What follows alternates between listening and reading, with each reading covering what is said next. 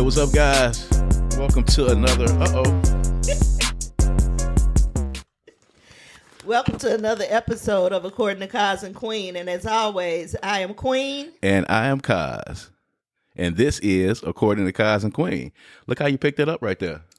Fantastic. You guys that saw that on YouTube, she picked it up. I fumbled the ball. She picked it up and she ran with it. And things are moving, of course. If you're listening to us on Spotify, one of the streaming services you didn't see, I didn't have my headphones on. So I started the show without them. I think we're both just fatigued. Oh, I'm delirious. Just delirious with fatigue. It's the holiday season, everybody. And of course, we appreciate you guys for continuing to support us and listen to us on all your streaming services.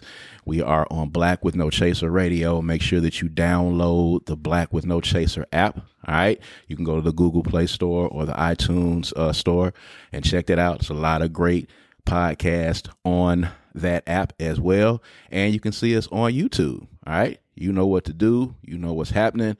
Go to youtube.com/Brad Kamikaze Franklin. Here it is right here. Check us out. Make sure you subscribe on YouTube. We're inching closer to 1,000 subscribers, slowly, steadily gaining new subscribers each week, new listeners each week, new people that are checking out the podcast. We appreciate it. And of course, this is brought to you by the Kundi Collection. I've got on one of my favorites here. This is Little Africa. All right. Mississippi being the cradle of civilization for black folk in this country. All right. The birthplace of America's music.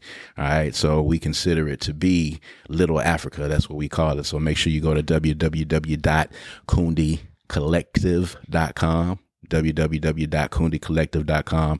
Check out the Kundi Collection. It's not a clothing line. It is a statement of your blackness and your spirituality. That's what we call it. You know, we've got designs for any state of mind. Make sure that you check that out as well. And we're getting on here. This is going to be our last show of 2023. We're going to take a little holiday hiatus, as we always do, and come back in the new year in 2024. This is the midway point of season 3. This is episode 61. We're on our way to finishing up season 3. And it's been a ride so far. We got 61 episodes. It's 3 seasons? Yeah, we're on season 3 right now. 3 seasons, 3 different backdrops in each season. Like, you know, it's like an anthology. We're putting it together. People are like following the visual journey. You know, they can see how we've gone, you know, from the different spots that we're at, because we're literally, of course, as we always say, we're literally in the spot right now where our conversations take place. These are conversations that happen between a husband and wife in the privacy of our own home that we bring to you guys from right here. If you're watching us on YouTube, this is where these conversations take place, usually with some adult beverages and some other things that happen, you know, as we're enjoying adult time in here. We won't get into all of that. But at any rate, if you have been, under a rock here in Mississippi, as it were, I think a lot of you guys are familiar with the internet social media chef, Darius Cooks. I called him Darius Crooks because he's a criminal. But Darius Cooks, who goes around the country and he gives reviews, usually negative reviews on restaurants. And he landed in the city of Jackson recently. This is on the heels of, Keith Lee, almost burning Atlanta to the ground with his reviews. But Darius Crooks came through the city of Jackson and gave his reviews of a few of the restaurants here.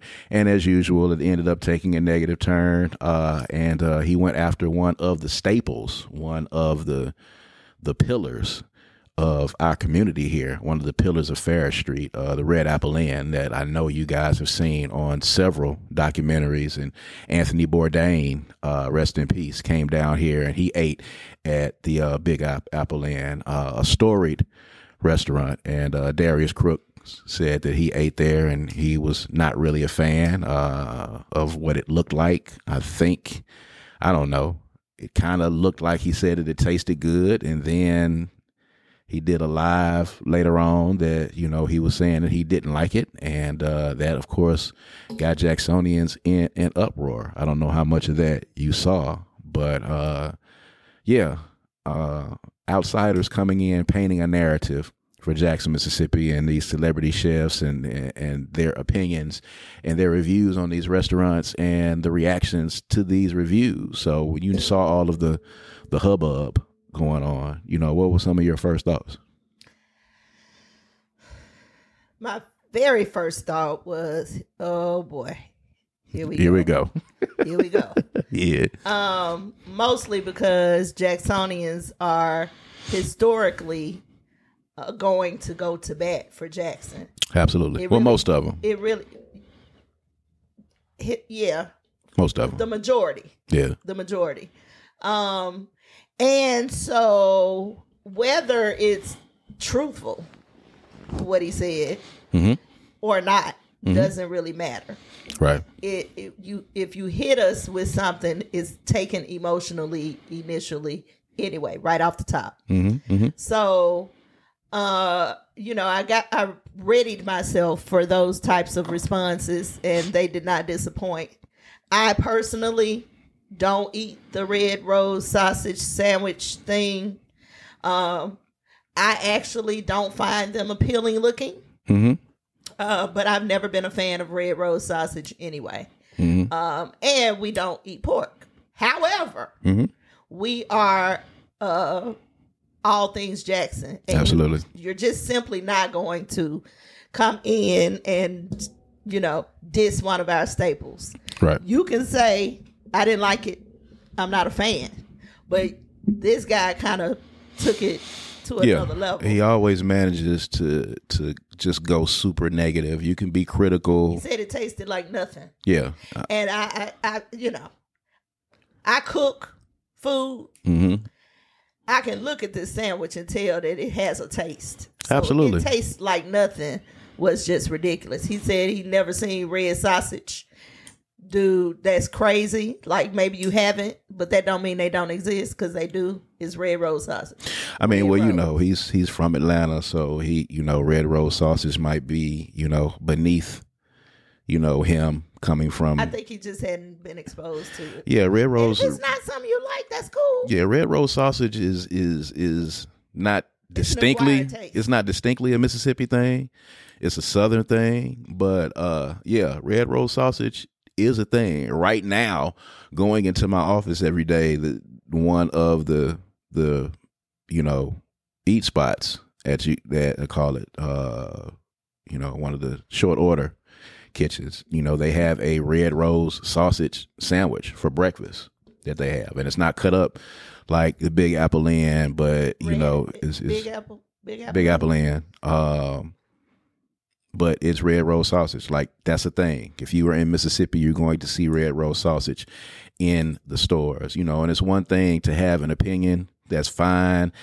I don't care about you having an opinion, but you're going to be respectful. You're not going to come in here and you're not going to dog out, one of our pillars. It's just not going to happen. And, like my bride said, I haven't eaten pork in 30 years. Okay. And that is the lifespan for a lot of people right now currently that, are in this city. 30 years, I haven't eaten any pork. And I can tell you that one of the things that I did eat regularly when I was eating pork was smokes and Big John's, smokes and pig ear sandwiches. In fact, I was a bigger fan of the pig ear sandwich than I was of the smokes.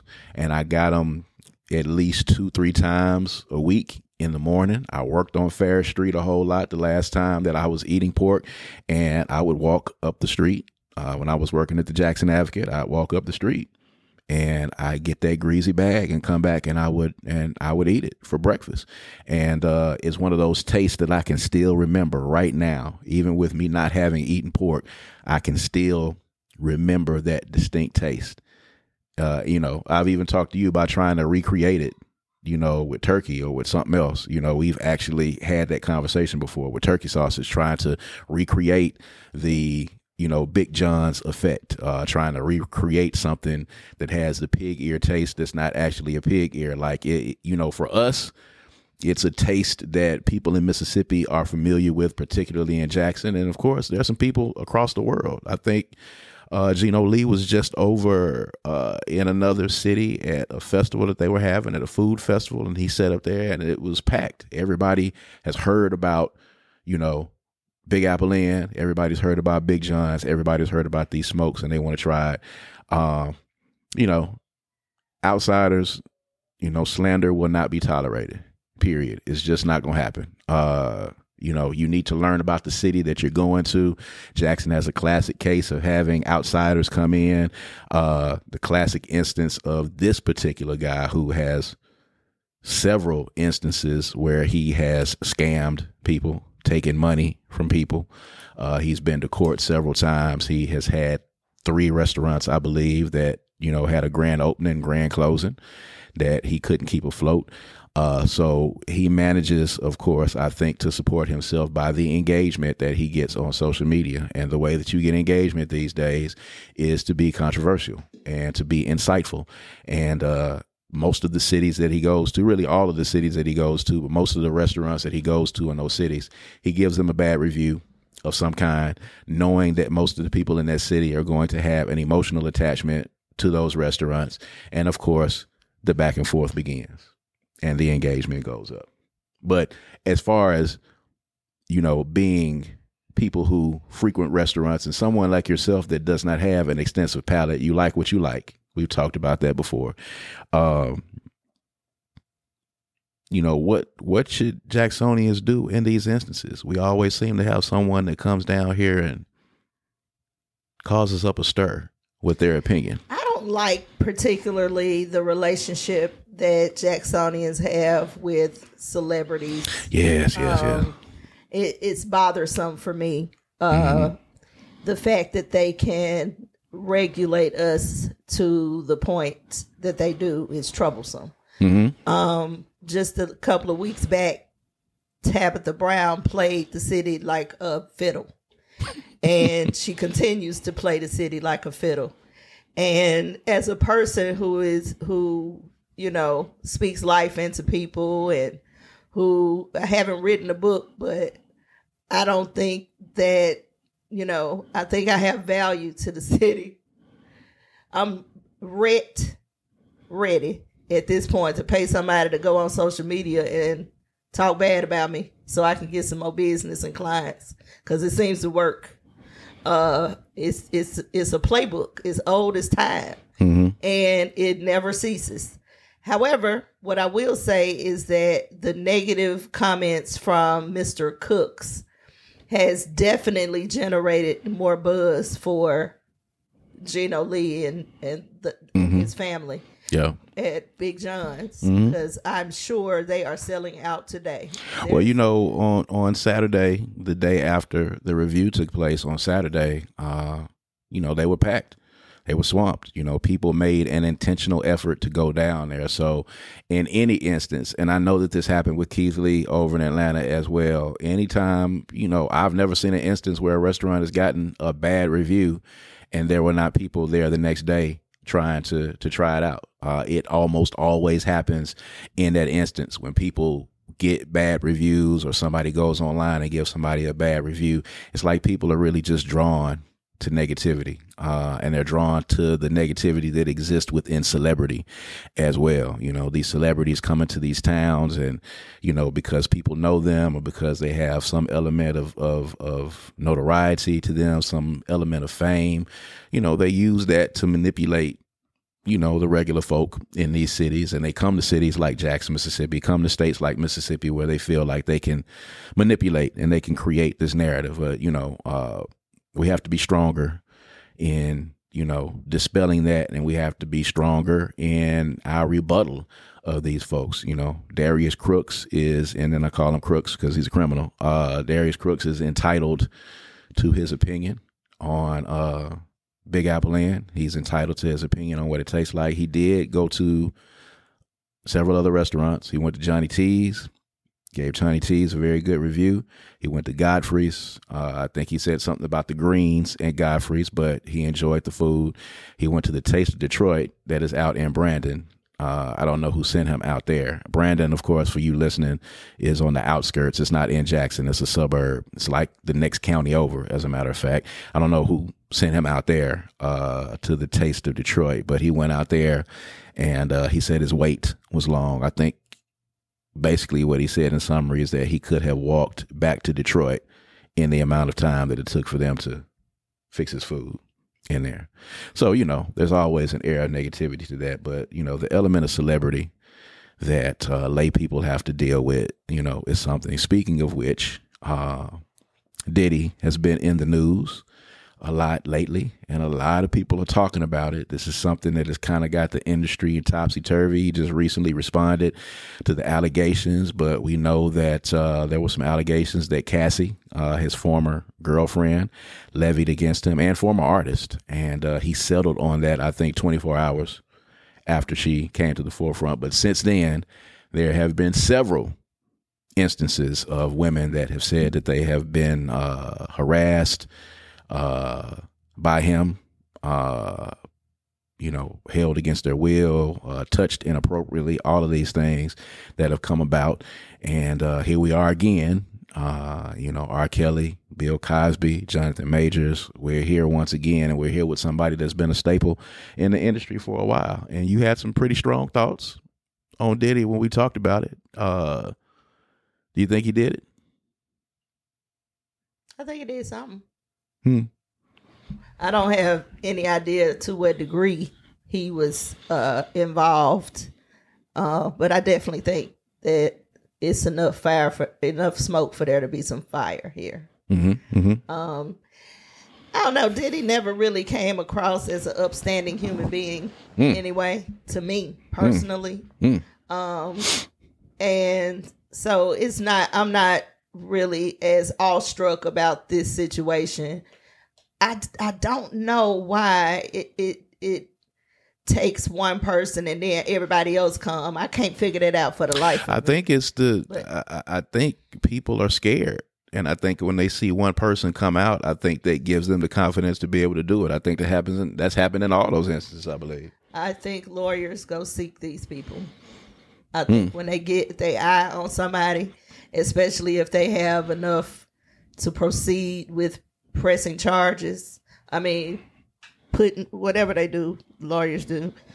I think they actually put up an effort to find people. And because they can say, well, this girl has already come out. She said this happened. She said this happened. Then they're able to convince people to get on board. I think it's a real effort being made on that regard. Well, there was a law that was just passed. I think one of them, there was and I think it was supposed to take effect, and it was supposed to end at a certain point where, folks are able to take, the people that they accuse, be able to take them to court and sue them for damages, even if they can't get them on an actual criminal case. They opened the floodgates for people to be able to sue people who they feel like they have been harassed by. And this happened to be the case with Diddy.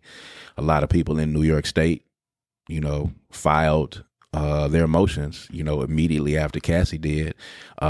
Jamie Foxx has some allegations against him. It seems that this continues to happen. Saw an interview with Aaron Hall that was an old interview that was very telling, pretty disgusting. Now that you go back and look at it and, come to find out, he was in the mix of a lot of this stuff that was going on. It was wild. Did you see the Aaron Hall thing? What did you think about that? I thought he was drunk or high. And it might not have been either, but it was just a outrageous display. Outrageous. Just outrageous. Almost egregious. You can't be in your right mind speaking this way and knowing that it's being videoed.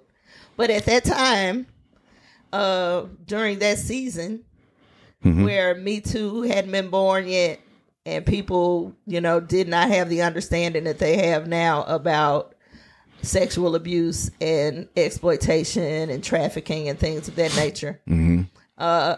It was a lot of things that are now a crime that we're conscious of that was happening back then that was regular life.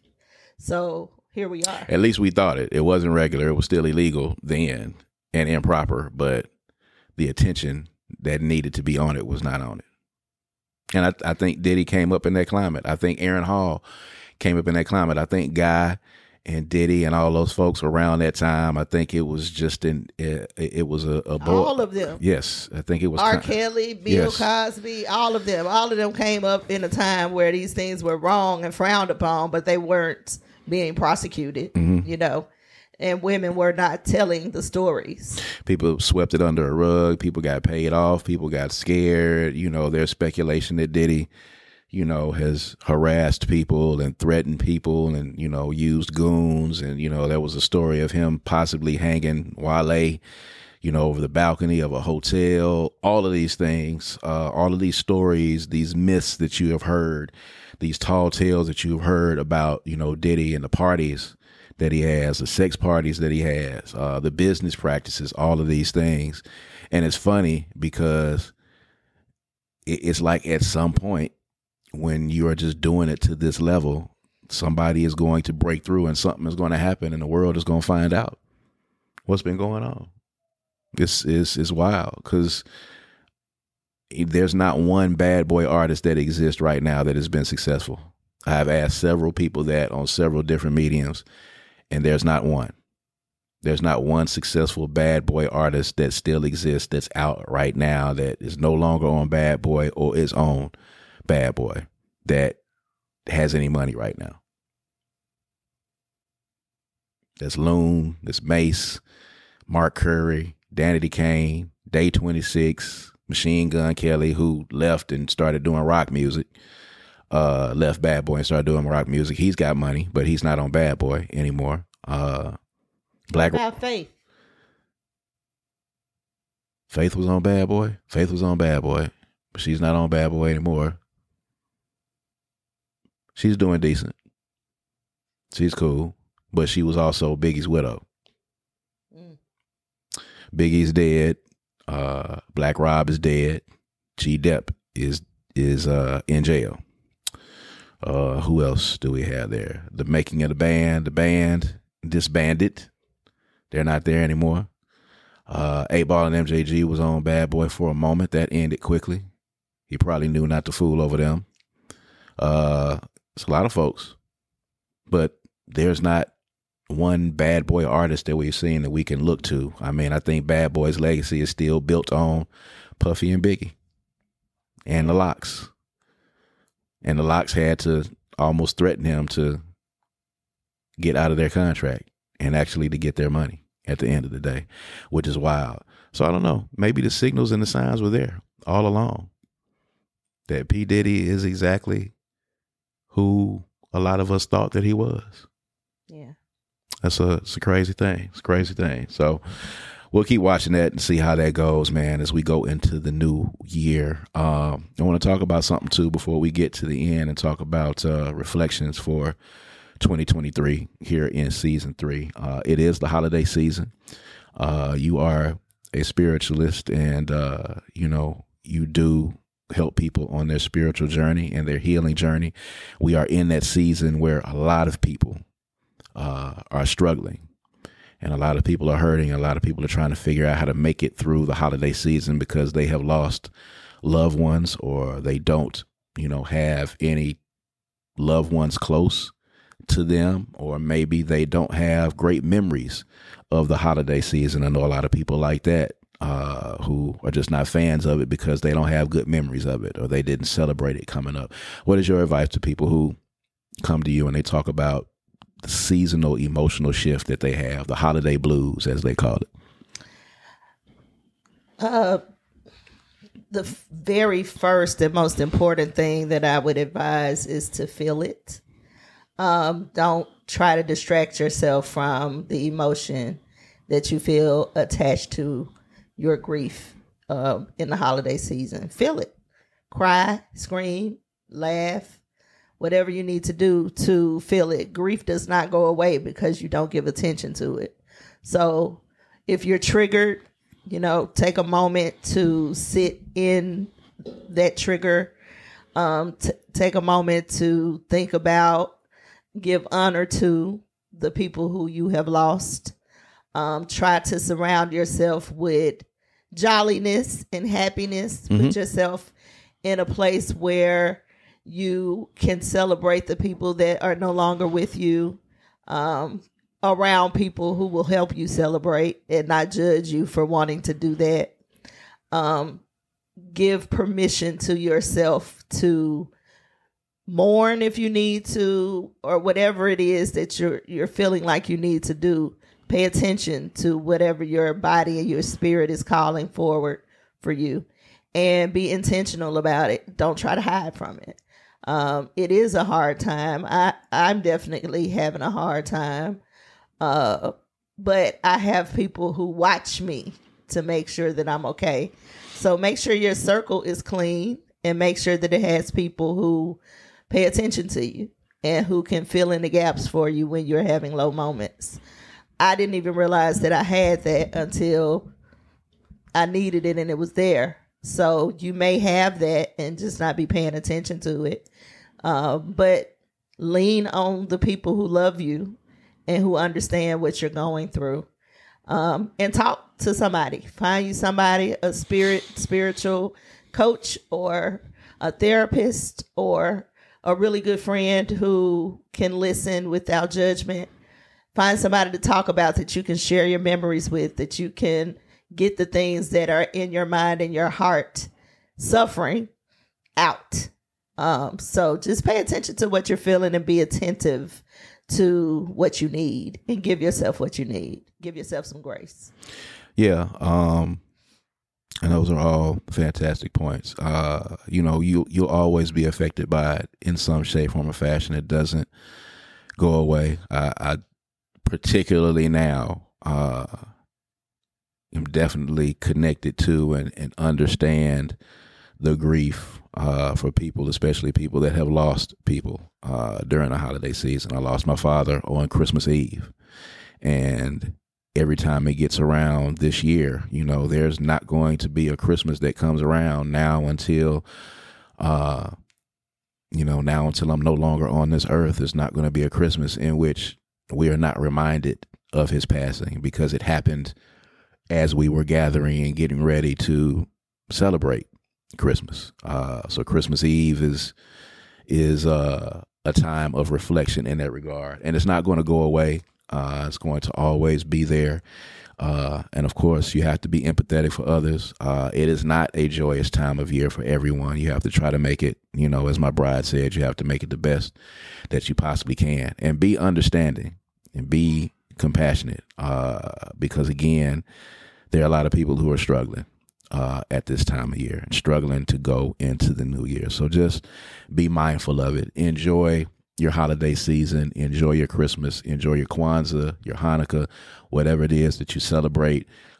Enjoy it, and enjoy it with the people that you love. But going into 2024, before we close out this episode 61, talk about your 2023 and what some of your aspirations are for 2024 before they see us on the other side. 2023 was a very reflective year for me.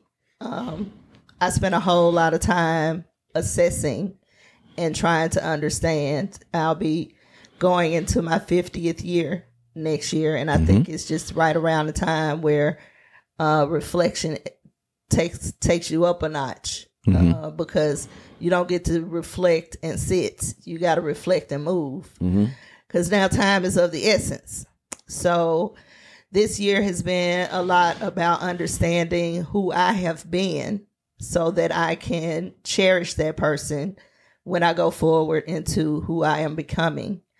And I'm thankful for just being aware that that's happening. This year, I did something that I've wanted to do for many, many years, and that is a spiritual retreat. The Breathe and Let Go retreat just happened a couple of weeks ago.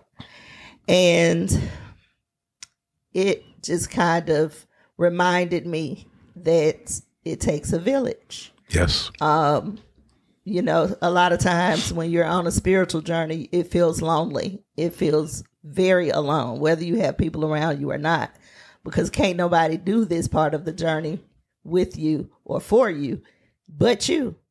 So it gets really lonely. So the Breathe and Let Go retreat reminded me that there are many other people feeling lonely, but we have a village and a community here in Jackson that supports each other. We just needed to be in the same place at the same time. So I'm thankful for that. And I'm looking forward to seeing what Spirit does with the elevation of this retreat. I am looking forward to watching people individually and kind of watching some sort of organic movement to happen with us collectively. Mm-hmm. So if you missed the Breathe and Let Go Healing Retreat, we will be doing this annually, but we'll also be doing some things throughout the year to cultivate this community. So be on the lookout for that. You can follow the Breathe and Let Go Healing Retreat on IG at BLG Healing Retreat. And we'll be doing more of that. So I am going into 2024 looking forward to what's next for me. I know that I'm becoming more centered around family, and I'm becoming more intentional about elevation, even more intentional than before. And what it looks like to my child. What is she seeing when she sees me? What is my son seeing? What are my bonus kids seeing? It's weird, but that's never really been a focus for me. Kind of in the back of my head, I knew that was there, but it wasn't at the forefront, and it's moving its way to the forefront emphatically. So I'm looking forward to seeing what that turns into. And I'm looking forward to branching out and releasing fear over some other things that I'm looking to accomplish. I won't mention now, but stay with me. Hold on tight for the ride, because wherever God says go, I'm going. I've never been shy about that. So stay tuned. I am working on getting to that point that you're at. I'm working on letting go and letting things happen as they happen. And it has been a journey. I'm getting better at it. Still not where I need to be, but I'm not where I was previously on that. 2023 was, a year of change, a year of adjusting. It was a prosperous year. I will say that, it was a year where I learned some things about me, and also learned some things that, I might not have been really ready to kind of realize. So working on that, and, working well with others, and working on being a better friend and a better husband and a better father, and a better businessman, and listening more and being more tolerant, and not being so definite in my thoughts, and not being so stubborn in my thoughts, and being malleable and opening myself up to opportunities where I may have otherwise cut myself off because I take a hard stance on things. So classically, taking a hard stance on things, and I stay put when I take that stance. And I'm learning that sometimes you got to be malleable, especially if you're expecting other people to be malleable. You got to be malleable. So in 2024, I'm looking to try to collaborate more with people, form partnerships, nurture friendships, get better in my marriage, get better as a parent, get better as a citizen of the planet Earth, to try and just be the best I can be, and be the best I can be for my family and my household and my community, and, continue to push towards success and prosperity for this family, thinking of ways that my wife and I continue to work together, because I think that I found that there is strength and there has been success when we work together, once we have figured out how to actually work together. And that took some time to get to that point. So we're looking for that to happen, and looking for 2024 to be a year of prosperity. And we're looking forward to you guys continuing to support us in 2024 when we get back in 2024. The next episode, as we continue and come back with the second half of season 3, we're looking to continue to be innovative on this podcast and talk about all the things you like and actually start taking some of your questions and some of your queries. We like doing that, answer your questions that you have for us, questions that you have about marriage and dating and our story and our journey and the things that are happening in pop culture. We're going to continue to do that, continue to try to be as interesting as we possibly can, because we're having conversations with you guys that we have with each other right here in these seats. Right here. So make sure that you are enjoying your time with family. Make sure you are enjoying your holidays, and make sure you rest. I am learning the benefits of, resting and restoring. My bride has been on me about that and been adamant about that and taking breaks and giving things time. There was a time where we would have done this all the way through the holiday season. There was a time where we be trying to put stuff together. Time you would have did it. Well, yeah. Well, I would have did it. I would have tried to get you to do it. You saw me, I would have been fussing and cussing before and after this camera went off. So, we're going to take a break, mid-season break on the podcast. Going to take a mid-season break on Third Coast Radio and Good Things Jackson, the other radio shows that I host here in Mississippi. And, we're just going to go through and learn to enjoy doing absolutely nothing. I think that's cool. Doing nothing is doing something. Because you're doing nothing. That's right. But you're doing something at the end of the day. Something's happening when you do nothing. Something is happening when you're doing nothing. That's good. That's good. Almost T-shirt worthy. I don't know if they get it or not. I think people miss that. I mean, it gets to, gets down in you that you're not doing something, but actually something's happening. You are resting. You are rebuilding, refreshing, recharging. All of those things are necessary in order to do something. So doing nothing is something. Doing nothing is doing something. What? That is profound. So we're going to end on that note. Thank you guys again for joining us again. Hope you have a great end to 2023 going into 2024. Enjoy your holidays. Enjoy the new year. We're going to be back stronger than ever with more bangers in 2024, man. So y'all stick around. All right. So for According to Kaz and Queen, I am Kaz. We're going to see you guys in 2024. All right. Peace.